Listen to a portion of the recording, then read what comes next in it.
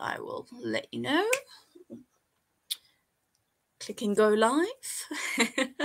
Alrighty, great stuff. Hi there, YouTube, and hello to all the wonderful QGIS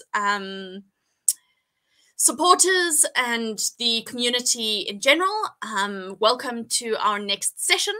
In this session, Kevin is going to take us through some really cool stuff on remote sensing of vegetation, and that is in the Philippi Horticultural Area. And I will then hand over to you, Kevin, to take us through. Thank you so much. All right, thank you, Amy. My name is Kevin Musungu. I am the head of program for geomatics at the Cape Peninsula University of Technology in Cape Town.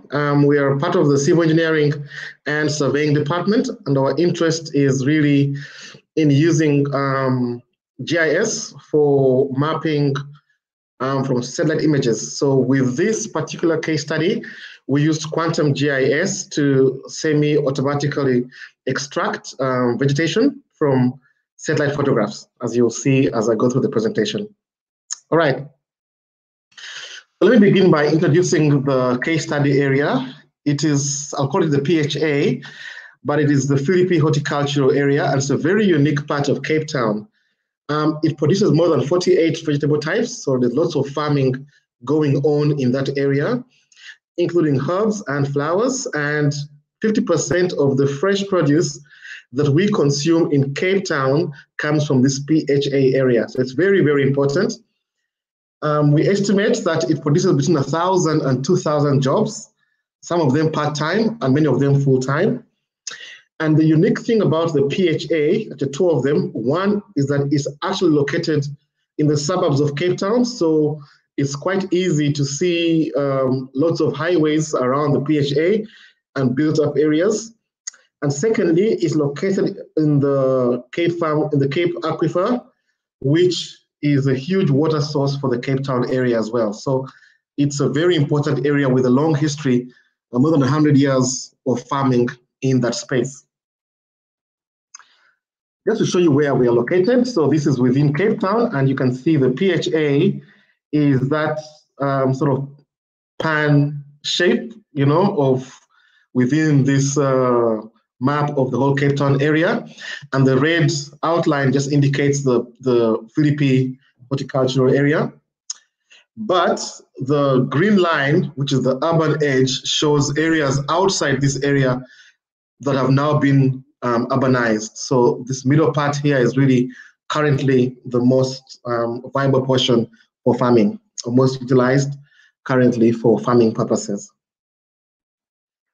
This is also an aerial photograph of the PHA with the mountains in the background. So you can see on the periphery how urbanized it has become, but also with lots of farms and dams in the area. So it's a beautiful place to visit, lots of fresh air, but also increasing urbanization, unfortunately. And that's really the core of what we wanted to look at. So this just shows you aerial satellite images from Landsat, which is freely available from the USGS in America. So this just shows false color images done within our GIS package with quantum GIS. And in the false color image, what we do is instead of making a map that appears with natural colors, we've tried to highlight features using false colors. So in this case, we know that vegetation reflects high amounts of near-infrared, even more than green. And so we've chosen to use the red color to show the reflectance of near-infrared in this area in 1990 and in 2015. And what you're looking at is the bright red is the healthiest vegetation. The darker red would be natural growing vegetation like bushes over rocks. And then on the right-hand image, what is blue, greenish on my screen is what is happening now with urban growth. So that's really built up area within the PHA. So you'll see in 1990, there was a lot more agricultural activity. And in 2015, you can see there has been increased urbanization over that period of time. So over 25 years, there has been significant growth in urban land cover within the PHA, which is very concerning because, like I mentioned, this is the area that is meant exclusive for farming, and it allows us to access food and vegetables and fruits, flowers, etc. Within this space because it is located over an aquifer. So it's not prone to droughts and that sort of thing. So these two maps just highlight the extent of the problem.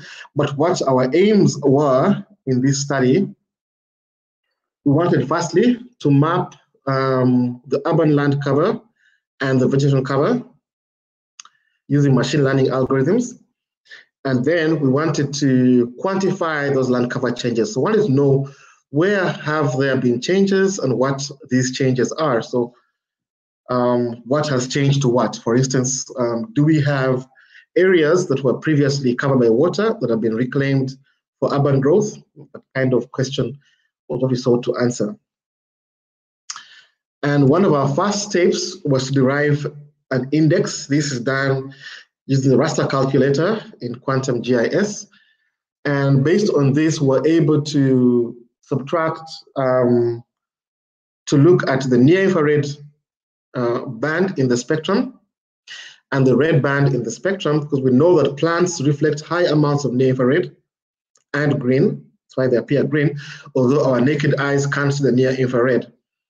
And they absorb the red bands or red color from the satellite images, sorry, from the sun. So by leveraging that, taking the near infrared minus the red, divided by the near infrared plus the red, we're able to highlight areas of healthy vegetation. So if you look at that map in 1990, the dark green and the light green shows the vegetation. And from the orange towards the dark red shows less vegetation. It's normally an indicator of urban or hard, land cover on the Earth's surface.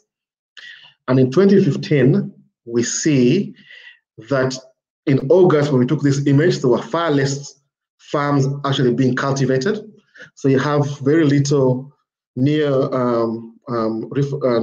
results in terms of the vegetation index. So the dark green and the light green shows the healthiest vegetation. And then the yellow towards the red, orange shows less vegetation or unhealthy vegetation, or whatever land cover actually isn't covered by vegetation. So you can see that the trend is actually quite worrisome because at that point, there was less agricultural activity and increased urban growth. We then automated the classification of this using a random forest classification. And what essentially happens is we begin by digitizing a couple of samples within our area, our land cover scene. And this is done by, say, creating a shapefile, and you just pick up patches or polygons of water, of urban land cover, vegetation, and bare ground, depending on the classes we sought to pick up. And based on that, we're able to train a machine learning algorithm. In this case, we use a random forest. And the random forest uses decision trees to group these pixels into their various classes. So by giving the samples with the polygons, the software is able to detect or come up with a statistical average of what reflectance values water has and what different values urban areas have, and then search through the other pixels in the image and then allocate those pixels to the appropriate class. So you'll see in 1990, that's the land cover type. We had water in some areas. The unclassified is standard, but in this case, everything has been classified. We had vegetation, as we've seen from the other images, and we had bare ground. And in this case, we're actually able to distinguish the bare ground from the urban land cover. And then in 2015, what we then see is we have, again, urban land cover, and that has significantly increased. we have bare ground, right? And then we still have vegetation, ongoing activity, and water. So this gives a better accuracy in terms of the mapping compared to the indices we had before on the previous slide. So then we began to quantify what the changes are per class to see what has really changed over time. And we found that the urban class increased from 14.4% to 25%. So that's a significant amount of growth, just shy of double in urban growth, which you can also see actually from our maps. And then we had vegetation cover that also, so then the water increased from 1.7% to 9.2% in that area. So it's probably just after the winter rains that we're able to get these satellite images.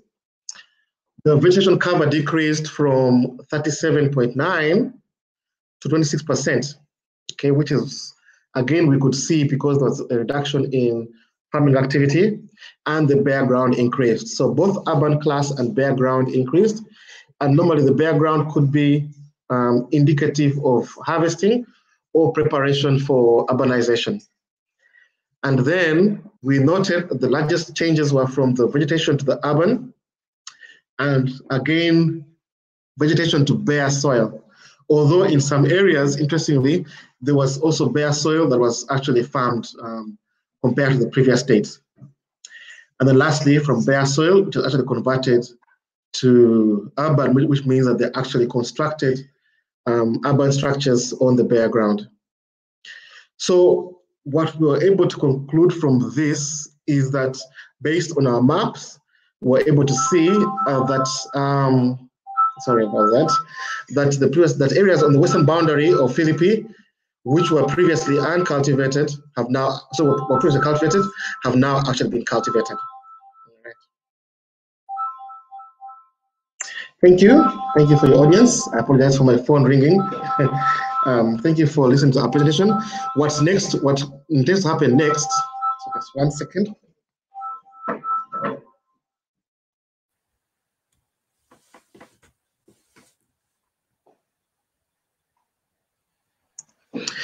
Sorry about that. Currently what we are doing is we're now using nanosats to see if we can improve the quality of our mapping, because they operate at a 3-meter resolution, so we should be able to map with far more accuracy. Thank you very much. Brilliant stuff. That's really, really fascinating. I did just want to ask about, are you a sort of habitual user of QGIS? Do you use it often? And what has been your experience using it for this specific application? All right. I am. We, as a department, we made the switch to QGIS about 5 years ago. So we teach exclusively using quantum GIS for our GIS classes and for our remote sensing classes. And QGIS has come a very long way since we began to use it. You know, with each update, with the increase in the plugins, we have found that more and more it's becoming user-friendly. And right now, I would say that it's the best open source environment that we can use for our remote sensing classes. To put it in context, the algorithms that we've used, we used 4 algorithms for this study, although I only showed you the results for the one, you know, in the interest of time. And those 4 algorithms, normally you would have had to use, if you were to purchase software, it would have cost you quite an arm and a leg just to run that. So we have found that over time, we began by using one plugin, and then there'll be more plugins built on the first plugin. And it's a fantastic resource because it's freely available to our students, and they can work remotely from wherever they are, like we saw last year with the COVID, in order to utilize these plugins and software. So we do use QGIS quite a lot, quite a lot. All right, brilliant stuff. So from our live chat, Victoria asks, what were the accuracies and accuracy metrics of the land cover maps? Oh yes, thank you. So I didn't put that in the results. I should have. For the random forest, we had about 94% accuracy overall, and about a 0.91 kappa hat index for that. So we achieved quite a lot with it. And also when training the classifier, we had about a 95% accuracy. I should have put in the spreadsheet. I wish I had for that to show that. So there's actually a very good performance on it. What we noted though, in the method we used with most random forest classifiers, what happens is people test a number of trees to find the optimum number of trees they can use for the classification. In this case, when we use Dzetsaka, we use the crossfolds method so that it would automatically pick up the ideal number of trees to be used. So it was a different approach, and it's one we intend to publish on. Brilliant stuff. Alrighty, then another question that's come through, also same from Victoria.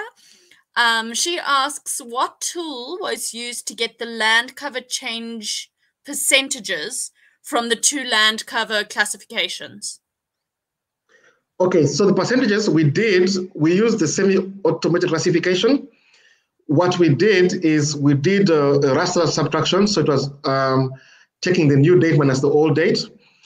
But we also did, because we had a pixel-to-pixel comparison over the changes, and we knew which class was which, we were able to distinguish from every pixel which class had changed to another particular class. So instead of just having a subtraction between them, we went a step further, and this can be seen in the semi-automatic classification plugin, where you can see between any two classes on a comparison, between any two images, what the changes are. So within QGIS, I would recommend that she checks the semi-automatic classification plugin, and the particular module, I can't recall what it's called exactly, but I think it might be, no, I can't recall exactly what it is, but it's one of those post-classification tools that we used. Great. I could open it enough time, and I can show it to you. Yeah. Right. We do have another question coming in from Gravel Homer, and okay. They'd like to know, just in the meantime while you're going through, yes. They'd like to know, do you have an automated method, i.e. a model to run this specific analysis, but in a different area? We can, because we developed the model, a model separately using the Dzetsaka plugin, right? And we had a lot of samples we used. So you can use it in another area. Of course, the risk is, depending on the distance from our study area, that the accuracy will diminish. And also depending on the type of plants that are actually within the other scene compared to our current scene in the PHA, again, that might affect the accuracy. But of course, having trained the model and assuming similarity in environments like an urban vegetation and water, etc., it should be replicable in another area. And the model is automatically extracted when you run the training of the classifier. All right, fantastic.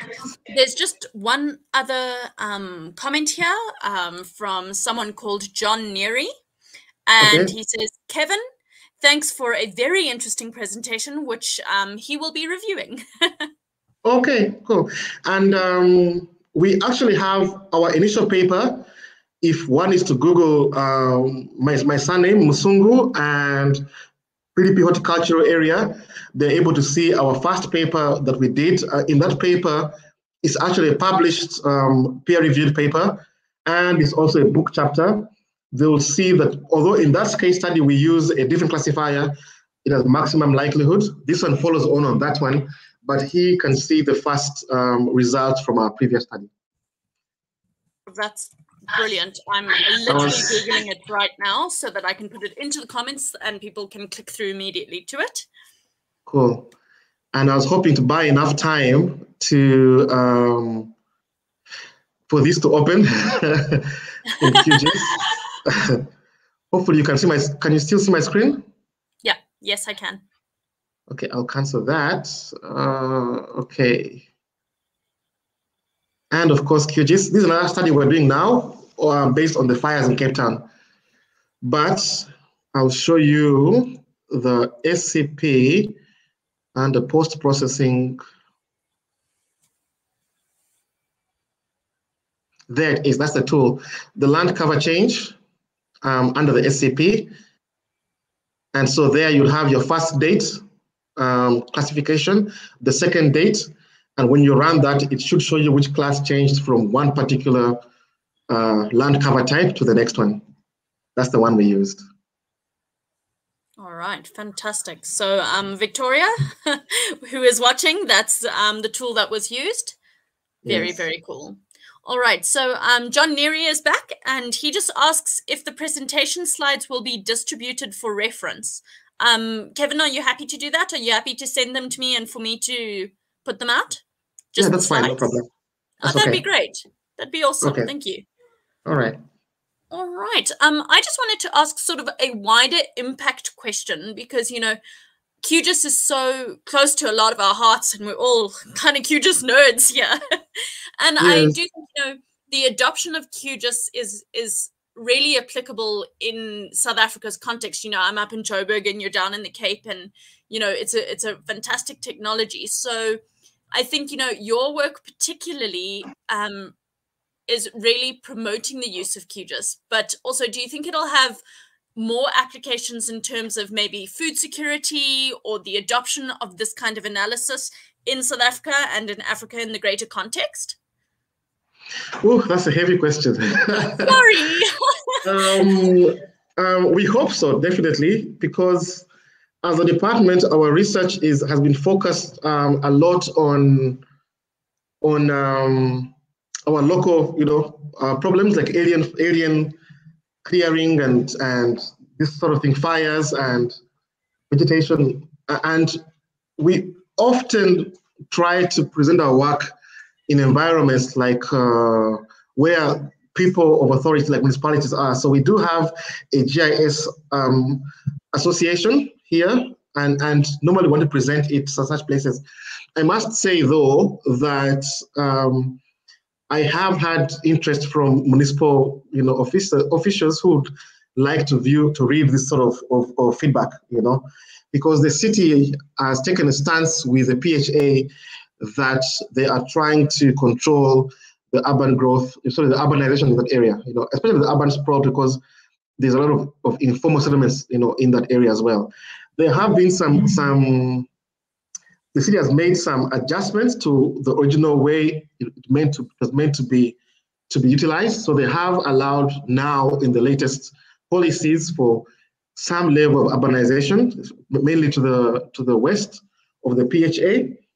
But we hope that these kind of studies eventually do get some traction. I have seen previously on our studies with flooding, we have actually managed to help communities themselves to see what is happening in the areas in terms of the floods from a spatial perspective, as well as the local council officials as well. So the potential is there. But of course, that is also a political matter. So there are a number of things that could limit the success of it. Absolutely, absolutely. I'm just checking if there are any other questions in our live chat. I know there are a couple of Rasta enthusiasts Okay. in the audience. So I'm just, you know, letting for some time for any other questions. I did just want to ask, obviously, I don't have a fantastic background in vegetation mapping, a little bit. So Yes. You did mention that if you were transferring to a different area, obviously the signature of the specific plants would be different. So yes. How did you, or how were you able to look at the specific signature of the plants in your area, you know, the light signature? And from that, would you be able to tell what kind of plants they are? Because I mean, I'm an invasion biologist background, yes. Way back when. So in terms of invasion, that would be really useful.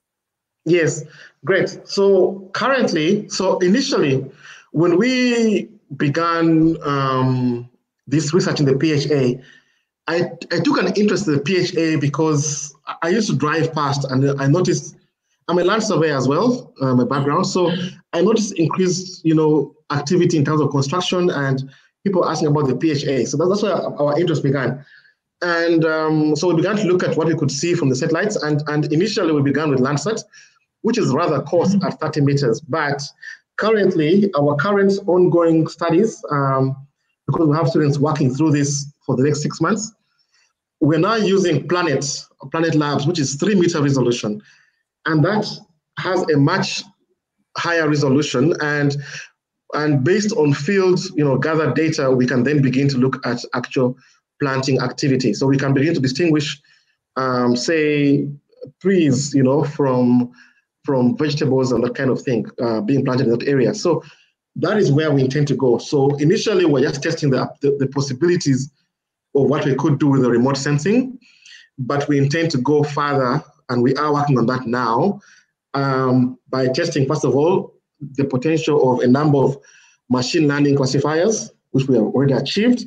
And then we're now going to test the potential by combining both this data, high resolution, 3-meter resolution, and the municipal LiDAR data to see if we're able to pick up now, distinguish which type of trees from vegetables in the area, and in the future also the types of vegetables being grown in that area. Oh, fantastic. I'm sure, later on we could have a look at maybe bugweed or something that really is invading there. You could pick that up. I think that as a tool would be fantastically useful, not just in the agricultural sector, but in invasion biology in all sorts. We do have another question from Victoria. Thanks, Victoria. And she would like to know, what was the source for the ground truth and validation of the data? And did you use the same digitized data for both years? Okay, good question. No. So the source was, we overlaid area photography, and we only searched, so we didn't do any ground truthing on this. Everything was done based satellite imagery, aerial photography, and Google Earth, okay, which in itself is quite high resolution for what we are covering. But if we intend to do plant species, of course, we must go onto the ground. Then in terms of the samples, what we did is we couldn't use the same samples across the 2 years because we're looking for changes. So we worried that if we had used the same samples, we would confuse the classifier, because if, let's say, we sampled an area with bare ground and then we use the same sample later on for and now it has now suddenly been farmed, that would be a problem. So we did separate samples across the 2 dates. However, from the samples, we split them, on an 80-20 split. And when we did the classification and when we did the validation on the actual accuracy assessment of the classifiers. All righty, fantastic. Yeah. Just for everyone who is watching and in the comments, I have popped a link there to Kevin's ResearchGate, which is, if you don't know, kind of like Facebook for academics. It's really cool. And you can see his paper and everything from there, and I'm sure other links to his work. So please link through to there. All right. And we don't have any other questions right now. So I will then start rounding us off for this session. It just leaves me to say, thank you so much, Kevin, for giving it. It's fascinating to see what's going on, and it's great to see, this kind of level of QGIS and spatial analysis and GIS going on in the area.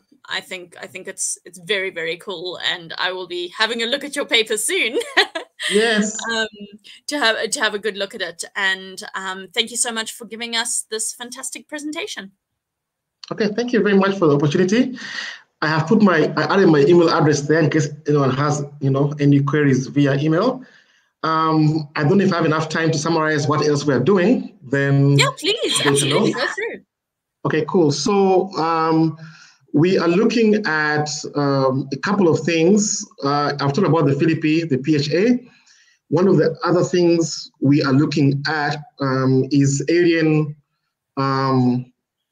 trees. So we in many areas in this, we have fine boss. So fine boss is unique to the Cape, but it often suffers, from fires. It's often prone to fires. And what we're finding, or people are finding, is that quite often after the fire, there are alien trees that grow, mainly Port Jackson, for instance. So one of our studies is to look at the growth, of alien trees in these fine boss areas. We're also looking at the efficiency of initiatives that they have taken to kill these alien trees. So there have been efforts to spray some of these trees, but whether or not they are thriving after that or dying, etc., that also we're trying to monitor using this nanosat data. And of course, these same machine learning technologies in quantum GIS. The other thing we're looking at is the use of UAV data for plant health, mainly in vineyards. So we have been asked to look at some vineyards here in Wellington area, where there are plants that are suffering from some diseases, and we have done UAV flights, and so we're trying to see how well we can classify and model some of those diseases within those vineyards. And lastly, we're looking in town at the District 6 area. Again, we have captured UAV data, and we intend to see what we can pick up from that high-res data. We want to pick up in the areas where there was forced removal, to see if we can pick up some of the ruins from that UAV data, and whether or not we can develop indices for that. So that's really where we are going for 2021. Right, so if anyone has case studies they want researched, that is what we do for free. Brilliant. So just email us and we can work out a way to use our research to solve the problem. Cool. That is so great. Thank you so much. I'm very pleased to hear that you're having a look at some of the alien species. And I think looking at vineyard diseases is very topical and useful for farmers. I think, economically, with wine and viticulture being so important in the Cape area, that's a fantastic bit of research to be doing. And I think it's very interesting to see in the District 6 area, historically, what kind of effect that the forced removals did have, and you having a look at that, I think, is very, very interesting. If any of our overseas viewers would like to have a look, there's a fantastic book called District 6 that you can understand a lot more about what happened in that time. So do have a look, and I think it'll be really fascinating to see what the outcome of your research this year is going to be. Yeah, thank you very much. Awesome. We just have a couple of comments, just thanking you so much for an awesome presentation. And I will then end us off. Thank you so much for joining us, everyone. Our next session in the QGIS Open Day will be later this evening. Well, it'll be at 7 this evening for me. So we're trying to catch a little bit of the American audience. So please do check out the next session of the QGIS Open Day. And that just leaves me to thank Kevin again. And please do join in. All right. Thank you. Thank you very much.